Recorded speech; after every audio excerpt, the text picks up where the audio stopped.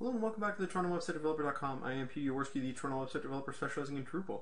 And in this 8th video tutorial of our 10-part video tutorial series on advanced e-commerce development using Drupal 7 and Ubercart, we're going to switch gears from theming and start looking at creating an event registration system.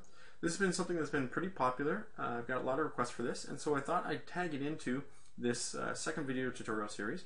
And what we're going to do in the next two videos is look at how to create a system that will allow users to actually sign up for specific events on our site and then pay for their registration through Ubercart. In the second video tutorial, so our 9th video tutorial, what I'm going to do on this is show you how to take it to the next level and create kind of a cooler admin system so that you can actually look at the registrations that have been created for a specific event. You can email users, and we'll actually create a calendar on the site as well of upcoming events. So there's a lot to cover, so why don't we start by going right over to Drupal.org and we'll get some of the modules that we need for this project. So we're going to go to Pay Per Node, which is the main module that we'll be using. And I'm going to actually walk through all the modules that we'll grab just so you know the version that I've grabbed for this video tutorial. So go ahead, download Pay Per Node 7.x-1.0 and install that on your site. Once you have that, you're going to go over and grab Auto Node Title. Same idea, 1.0, grab the version 7. After Auto Node Title, you're going to go and grab References. So what references allow us to do are actually refer to other nodes. So we're going to use that when we're doing our event registrations. So I've got the 2.1 version here for Drupal 7. Then we're going to grab Content Access. And this module will allow us to ensure that users can see their own registrations but can't see other registrations. And you'll see that I've got the 1.2 beta 2. So after you get Content Access, you're going to go over and grab Email, and this will allow us to create an email field. So we'll go ahead and grab 7.x 1.2, and that will come in handy on our registration. We're also going to grab Views Send, which is a cool little module which allows us to create a views list, and if there's an email field, we can use that email field. So go ahead and grab 1.0-RC2, or whatever stable release you find at the time that you watch this. Also going to grab the Date module so we can associate some dates with our events. And you'll see that I've got 7.x 2.6. And then lastly, we're going to grab the Calendar module, which ties in with the Date module. And so you're going to want to go ahead and go 7.x-3.4. At least that's the version that I'm using. So once you've grabbed all those, you've installed them on your site, you're going to go over to the modules. And let's start installing what we need here. So first one was auto, let's look for the node. No. And of course, this is not working for us. Automatic node titles, so you're going to want to have that one checked off. Next thing you're going to look for is Pay Per Node. And that's going to have its own system, so you want to check off Pay Per Node Ubercart. Obviously, it comes with some integration with Ubercart, which is awesome. And then Pay Per Node Views. I don't know if we'll actually use those, but it's good to have them set up there. Then References. And you'll see that we can click off references. We'll click off node reference. We're not going to use user references, but that is an option available if you wanted to do something with that. Maybe refer an event to a specific coach or something like that. And then while you're here, you might as well check off the email field. And next thing we're going to look for is Views Send. And you know what? We don't even have to search for that. We know it'll be at the bottom. So there's Views Send. Go ahead and check that one off. And then the Date and the Calendar module come with a bunch of different things here. So just when we find it, here we go. So we're going to go ahead and check off Calendar. That will allow us the Views plugin for Calendar. We're going to check off Date. We're going to use the Date all day because we could have all day events. We need the Date API. We're not going to use context because we're not going to be creating context based on our dates, but obviously that's something you could do. I'm not going to worry about the migration here, but I am going to use Date Pop-Up, so that's an Ajax pop-up calendar that I can use to choose my dates. And then I'm going to use the Date Repeat API because I could have repeatable dates, and obviously I'm going to add a repeat field, and then I want to have date views. So that's what I've got installed here. Now let's go ahead and start getting our system set up. So in order to do that, first thing we have to do is we have to add an event registration content type. So let's go over to content type, and we're going to add, and we'll call this event registration. So this, these nodes are what users will fill out after they have registered, actually paid for an event. Okay. So right now we'll leave this disabled to automatically generate the node title because we're going to come back to this in the next video tutorial where we're going to actually look at linking our nodes together. So our event registration, the actual product that was purchased. So I'm going to want to grab that in the next video tutorial. There's no point doing it now because we don't have the field to grab. And then I also want to disable the preview before submitting. And I don't want these to be published to the front page. Display author is fine, but comments we don't need, so we'll close that. And then we don't want these involved in our sitemap. We don't want search engines to find them. So we'll go ahead and we'll save and we'll add fields. Now, first thing you're going to want to do, and I always forget to do this, is you want to delete the body. You don't need that. Users aren't going to provide us with body content when they actually sign up. And we'll add a couple fields here, which I'll just do first name, last name, and email, but you could add whatever you want to these because these are going to be your registrations. So I'm just going to add this as a text field. Go ahead and save that.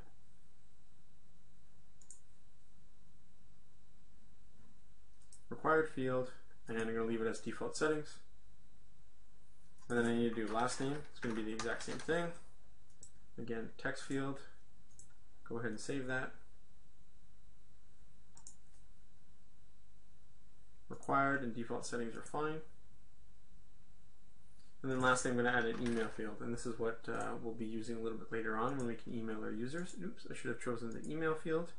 And that's something that just actually formats emails, make sure they're properly coming in to the site, does a little check on them, so that's great. And I want that to be required, and I'm going to save that setting. So I can go ahead and move these all up to the top. I'm going to save that. Now obviously for each one of these fields I could have added some help information so when users are filling them out they'll know what I'm looking for, but I think it's pretty straightforward that I have first name, last name, and email. So now that I've got that created, what I'm going to do is I'm actually going to create a different type of product class that will be specific to my events, and this will allow me to add date fields that won't interfere with the rest of my other products. So what I'm going to call this is event. Actually this is the event, the machine readable, so I'm just going to leave that underscored. Call this event. And then this product is associated with specific events that users can purchase a registration for. And that's just so I know what this content type is for. So once I've got that saved, I can actually see this now in my structured content types. I can see I've got event. So let's go ahead and we're going to manage fields. We're going to add a new field here. And I'm going to call this the date field. I'm going to choose date, just a regular date field, and I'm going to use a pop-up calendar. That was part of the module that we enabled, so we'll go ahead and save this. And so I'm going to choose the month, day, the year, hour, and minute, because I could have something at like say 7:30. I'm going to collect an end date, and it's not always necessarily going to be required. And so I'm going to use the same time zone, repeating. I guess there could be a repeating if I want to do something weekly, so we'll go ahead and save that. So date is obviously going to be required, and then the rest of this is all the same, so we'll go ahead and save that. And then I just want to move this up underneath my image. And what I should have done is also created a new taxonomy. So what I can do is go to taxonomy, and you'll see that I've already added it, but I've added vocabulary, and I'm going to call this events. And then in my events, what I'm going to do is going to create a list of different tags. So right now I've created the training tag. So I want to go back to my content type, my event, and I want to manage fields. And what I'd like to do is add a new field, and this will be a taxonomy term reference. And so this will be a select list, and this will be event type. Go ahead and save that. So it's going to be pulling my vocabulary from events. That's great. We'll save that. And I want this to be required. And number of values is 1, so we'll go ahead and save this. And now again, I'm just going to move that up underneath the date, so we'll save that. And now I should be good to go. So we'll go ahead and we'll create a new event here. So I'm going to go to add content, and I'm going to add an event. And so this event is going to be Pete's super awesome training. Get ready to become a Drupal / Ubercart ninja. Sign up for this training today. And obviously you can't spell training. It's going to bug me if it's like that, so you had to watch me do that. So I'm going to choose a date here. So this date, I'm going to say that my training is going to be on Wednesday, and I'm going to make this at 8 o'clock in the morning because we definitely want to be fresh when we're doing this. And then my training is going to end on Thursday at, I don't know, 5:15. Nope, 5 o'clock. Okay, we're not going to repeat it, so there we go. My event is going to be a training. I'm going to go event training. Sorry, that's event training. I won't say Ubercart, whatever. Sell price is going to be $99 because I offer nothing but the best. And the way that my shipping is set up, I have to add my quantities here. And so I'm going to be good. Yep, I'm published. Good. Actually, one thing I want to add is promoted front page. We have easy access to that. And I'm going to hit save and continue. Great, so we get a couple of errors here. That's from the UC nodes previously in another video tutorial. It's part of the series, don't worry about that. But one thing that I forgot to do was show you this pay per node settings here. So I got to go to allowed content types just before I go ahead and add my feature. And I've got to look at this and I've got to check off event registration. So this is what users are allowed to create once they purchase my event. They're allowed to create an event registration. So whatever you called yours, you want to have that checked off. So mine's checked off, that's good. I can go back over to features. And now I'm going to add a new feature. This should be similar to the coupon creation that we did previously in the file download in the other video tutorial. But now you'll see we have pay per node, so I'm going to go ahead and add that. And you'll see that I've got one quantity. That's how many registrations the user is allowed to create. And they're allowed to create event registration, save the feature. And now we're good to go. So if I go back to the home page, you'll see that I've got Pete's super awesome training here. So why don't we go ahead and test this out and allow an anonymous user to make this purchase. So to do that, I'm going to hit Control-Shift-N. Bring up an anonymous window, which is nice because Chrome won't know that I'm actually logged into the site, so it'll be just like I'm anonymous on the site. And you'll see here I've got this event registration. I'll go ahead and add that to the cart. So with that added to the cart, I'll go ahead and check out, but I won't make you actually watch that. So we'll check back in once we're ready to finalize the sale. So I've gone ahead and I'm ready now to submit the order, so I'm going to go ahead and do that. And you'll notice my site automatically logs me in. But the one thing, because I'm on a test site with test PayPal, PayPal isn't reporting that I've actually paid for this product. So what I need to do is I need to go and complete the order. So I'm just going to go back to as my administrator, go to orders. And I'm just going to check out this order that I just created, and I'm going to put that as completed. I can update that. Now when I go back to my site and I reload this, you'll see that the user has the ability to add content here. Now that's a little bit ugly, so why don't we go and we'll actually fix that up here. So instead of add content, what I want them to be able to do is add a registration. So I'm going to go into the navigation menu, and rather than add content event registration here, I'm going to pull that out, and I'm going to disable this add content because that's the only thing they can create. I'm going to save this. Now obviously this might be a little bit different for your site depending on how you have it set up, but I find this is the easiest, at least for this specific use case where this is the only content that a user is going to be creating. And then rather than event registration, what I'm going to call this is called, create register for your event. Register for the events you've paid to attend. I don't know, whatever. We'll go ahead and save that. Now if we go and we reload our page, we'll see we've got register for your event. And then you'll see we hover over register for the events you've paid for. We'll go click on that. And the user is given permission to create one. We still have this title field, which we'll hide in the next video tutorial.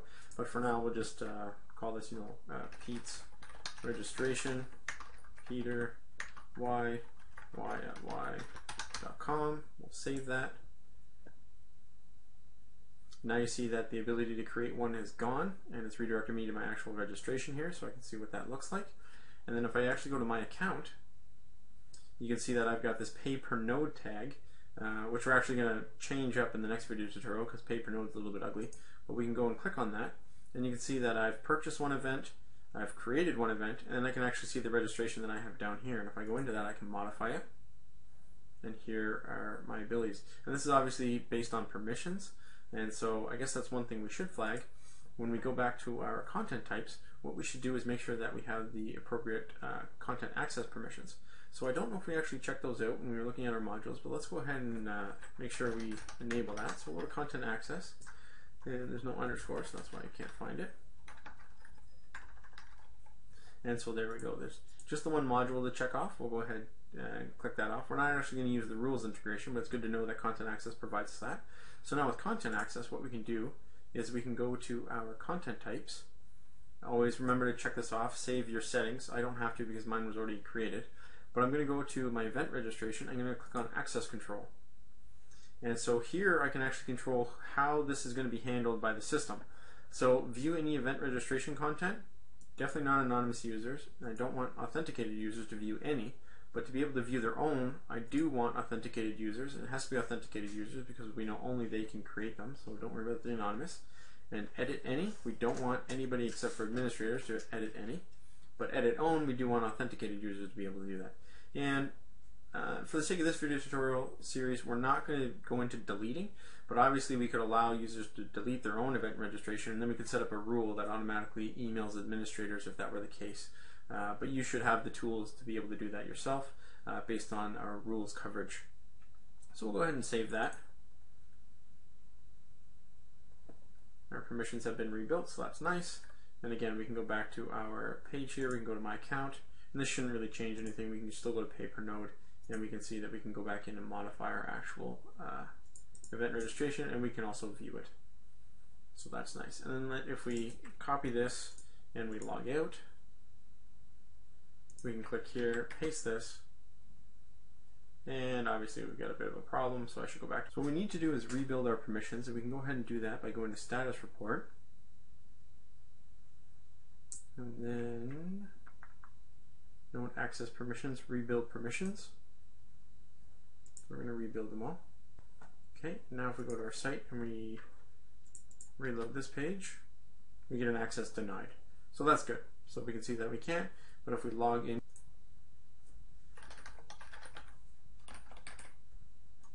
we can see that we still have the ability to access the registration. So this is good. So people can actually create or rather purchase an event registration on our site. But right now we have no linkage between what they're registering for and what they actually purchased. So in the next video tutorial, we're going to go ahead and add a reference to this so that we can see that. And we also have to enable administrators to be able to see the list of users that have actually registered for an event. Currently, if we went back to our site and we checked out our product, there's no actual list of who's made this purchase. There's no easy way to check that out. So we're going to do that as well. But on top of that, what we need to be able to do is add a way for administrators to email those users. So we'll be using a views list to do that as well. And then we're also going to clean up our page here where we've got under my account, I've got pay per node. We're going to clean that up, make that a little bit nicer, and we're going to make sure that administrators have an easy way to see what they're actually looking at here. And then after that, we should be good to go to create a calendar on our site of all the upcoming events so that users can come check out what's on the docket and then go ahead and register for that. So that's all coming up in the next video tutorial. Hopefully you learned a little something in here. I know maybe you're not creating an event registration system, but it'd be good to know about, you know, the pay per node module, references, automatic node titles, that kind of thing. So if you learned something, please throw a thumbs up or leave a comment. Let me know how this is helping you out. And until the next video tutorial, thanks for watching.